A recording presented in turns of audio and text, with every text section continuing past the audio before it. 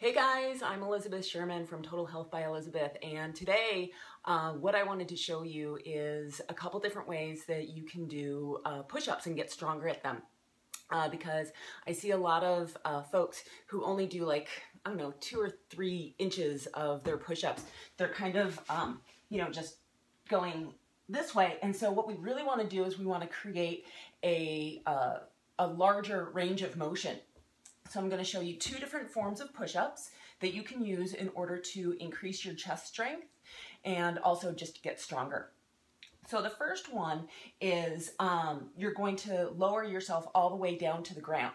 So what you want to do is you want to get into a high plank position, and what you're going to do is you're just going to slowly lower yourself down so that your whole body hits the floor at the same time.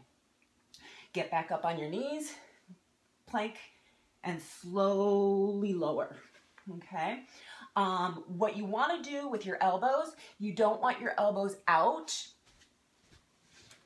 You don't want your elbows out, but you want them closer to your body. And you want your hands positioned at about chest level. You don't want your hands up high into your shoulders. Otherwise, that's going to work your shoulders a lot more and less of your chest.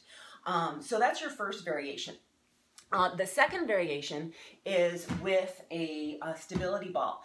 And what you want to do here is, now first of all, these just make you look like a badass. Because they look really difficult, but they actually make doing push-ups a lot easier. So here's what you want to do. First of all, you want to get onto the ball. And so you're going to put your feet up on the ball. And what's nice about this is that depending on your strength, you can just walk yourself back so that the ball is closer to your knees. And what that's going to do is it's going to offload the weight that you have to push up. And it makes it easier for you. As you get better, what you can do is you can walk yourself out and do your push-ups that way. So that's what I wanted to show you. If you liked what you saw here and you want to see more, make sure you check out my page, Total Health by Elizabeth. And I also send out free newsletters. So I'm going to put a link to that in the notes. And I'll see you soon. Bye.